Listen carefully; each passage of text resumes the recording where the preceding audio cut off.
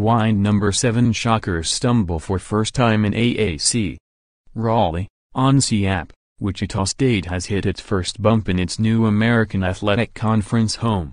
Coach Gregg Marshall now gets a chance to see how his 7th-ranked Shockers handle it.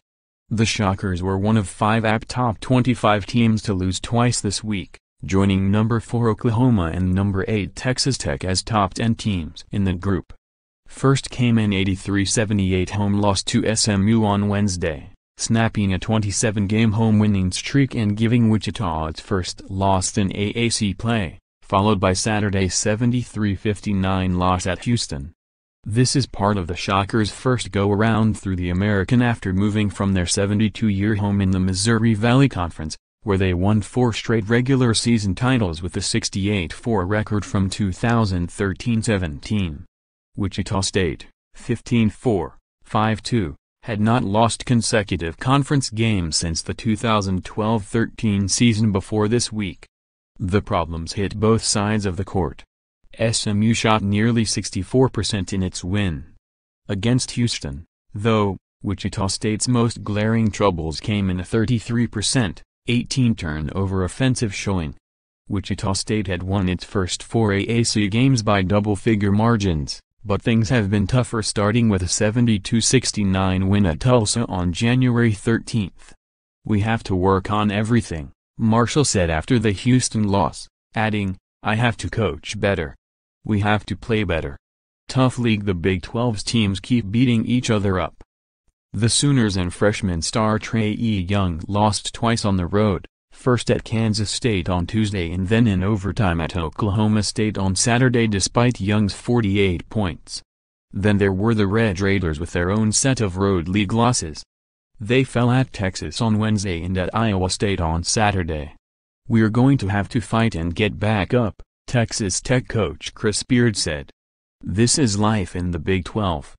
Marquee win. Speaking of the Big 12, number 10 Kansas had the week's best win by beating 6th-ranked West Virginia 71-66 on the road. 2 loss weeks. Number 18 Kentucky and number 19 Seton Hall were the other ranked teams to lose twice this week. Both of the Wildcats' losses came to unranked teams, first at South Carolina and then at home to Florida to snap a 30-game home winning streak against Southeastern Conference foes. It raises the question of whether the Wildcats could slide out of Monday's new poll. "As a team, there is no lack of confidence," Wildcats sophomore Sachakilia Jones said. "We understand that we have work to do.